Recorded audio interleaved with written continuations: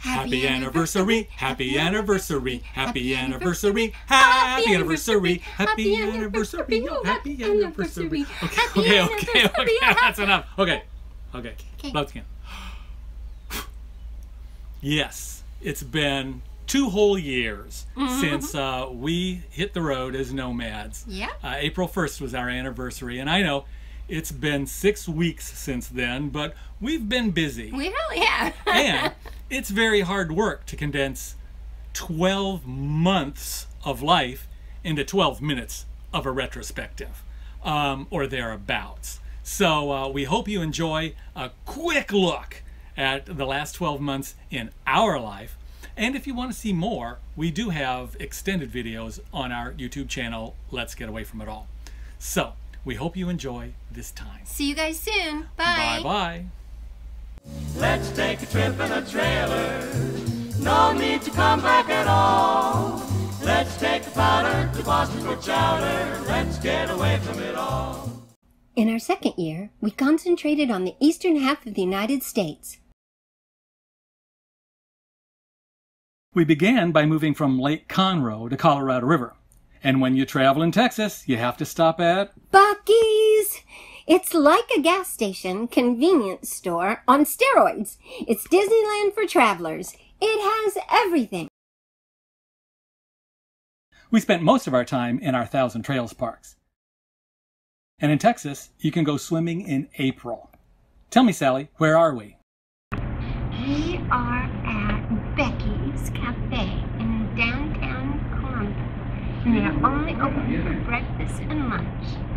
And they have the best tomato soup, homemade, in the whole country, maybe the world, and really terrific pie. While I used the public library to upload YouTube videos, Sally waited patiently. We went to Austin to visit Matt and Claire and to tour the state capitol. Our next stop was Lake Whitney, south of Fort Worth. But first, the tragedy of Waco! That's where a steel rod jumped up out of the road and poked a hole in our beloved trailer. All the way through into the storage compartment. But we finally made it to Lake Whitney, where we got to do all of our favorite things, like hunting for fossils. And swimming. And spending time with grandkids. Which is the best thing of all. And that's no bull. We also got to have lunch with Aunt Nancy, who gave Aurora a family heirloom. We spent 1 week at Lake Tawakoni and stayed in this little cabin because we were having work done on the trailer.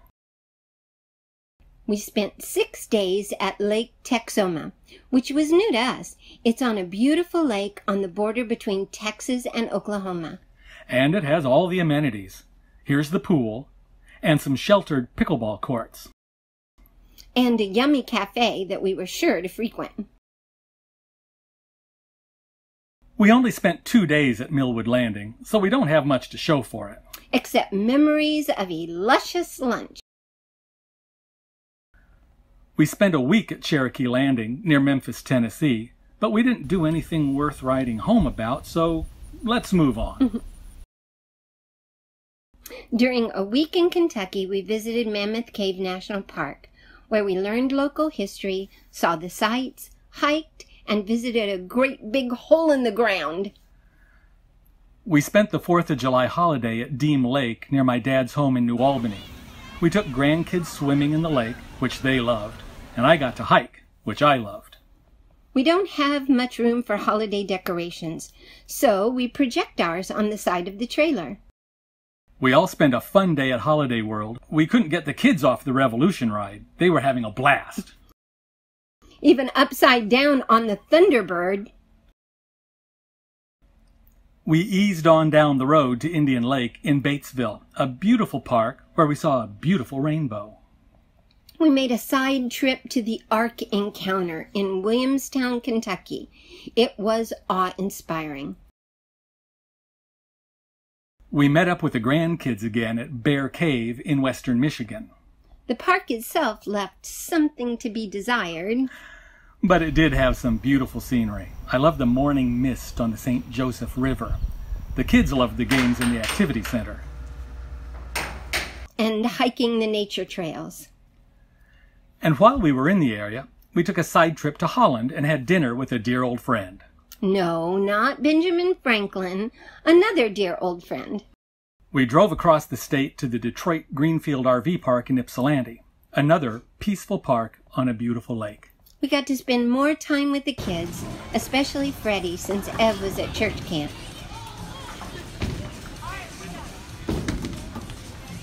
Sorry, Freddie.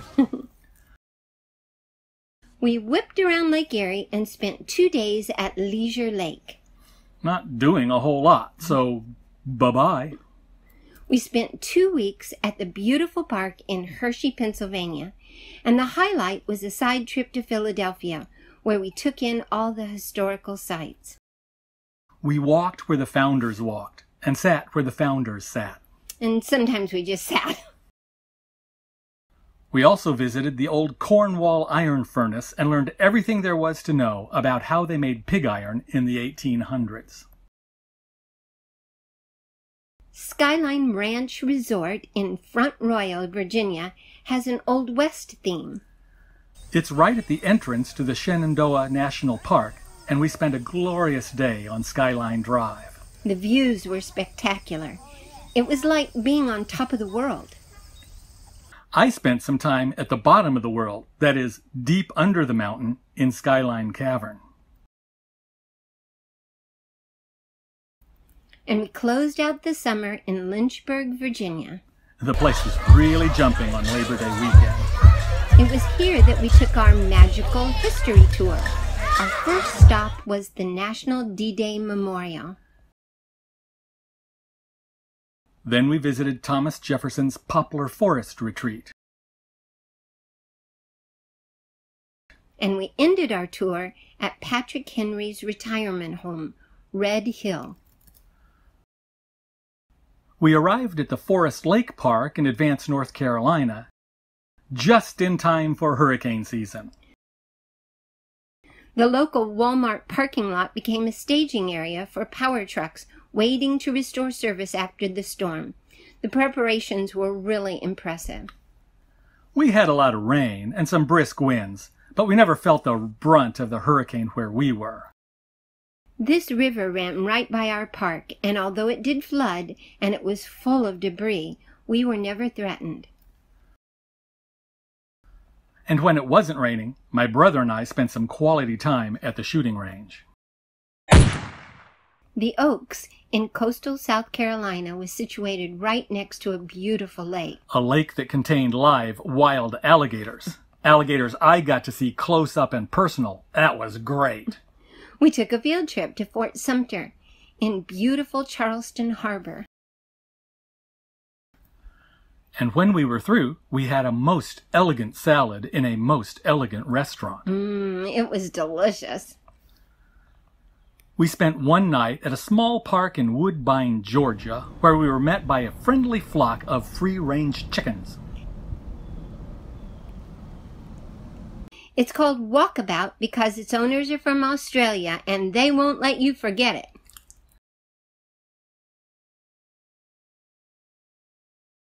And on to Florida. We got to add a new state and 3 new parks to our list. At Space Coast RV, we were near my cousin Cindy, who lives on Merritt Island. We spent one whole day at Jetty Park enjoying the pier, the beach, and the big boats. But we were just waiting for midnight when we got to see a rocket launch. Check one thing off my bucket list. Oh, we also went to the zoo. After 3 weeks, we moved to Orlando RV, a great, big, beautiful park. It's near Harry Potter World at Universal Studios. That explains the speed limit. Doug took me to the Animal Kingdom for my birthday, and we had a most wonderful time. We especially enjoyed the Lion King show. Just a couple of hours up the road was Three Flags RV Park. We didn't do anything really special while we were there. We just enjoyed the beautiful scenery and the warm weather. After 6 weeks in Florida, it was time to head home to Texas. The Florida Panhandle had been absolutely devastated by Hurricane Michael only a few weeks before. It was amazing to see trees flattened from horizon to horizon. We were fortunate enough to find a park in Robertsdale, Alabama, where we could spend the night. We spent 2 nights at Yogi Bear's Jellystone Park in Robert, Louisiana. Of course, we had to have our picture taken with the local celebrity. It was a huge park with tons of amenities. In fact, I think I counted 7 different swimming pools scattered throughout the park. It was a bit chilly while we were there, but that didn't affect the natural beauty. We arrived on Thanksgiving Day, so where did we have our big Thanksgiving feast? Waffle House! Now don't laugh, it really was delicious. Our last leg took us back to our home park at Lake Conroe. President Bush 41 died soon after our return, and since he was a native of this area, the commemorative activities were extensive. The train carrying his body was greeted by huge throngs, and we were among them.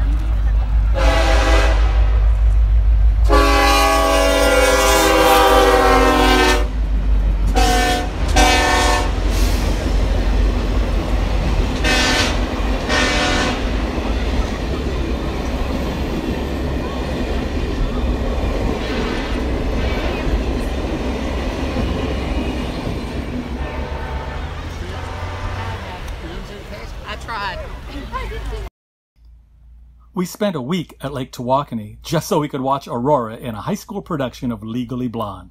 She's getting so big. We spent the whole rest of the winter alternating between parks on the I-10 corridor. We celebrated Christmas at Colorado River. We decorated with our own twin pines and a porcelain nativity. Even in December, we were surrounded by green trees and grass. And deer. Then back to Conroe. That stay was interrupted by a quick trip to Indiana to attend a memorial service for my sister Susan.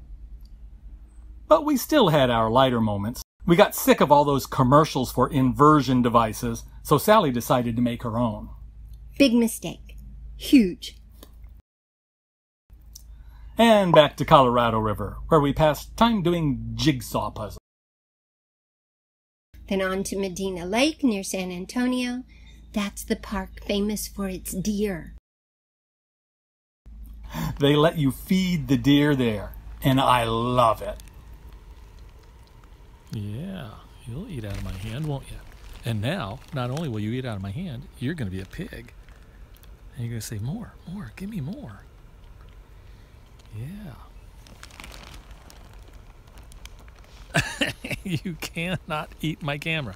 Can't eat my phone. See if any of the other guys would like some. No. You're being the pig. And back to Colorado River, where a national cowboy action shooting competition was taking place. Both men and women participate in full costume. Now she's already shot the rifle. Now it's time for the shotgun.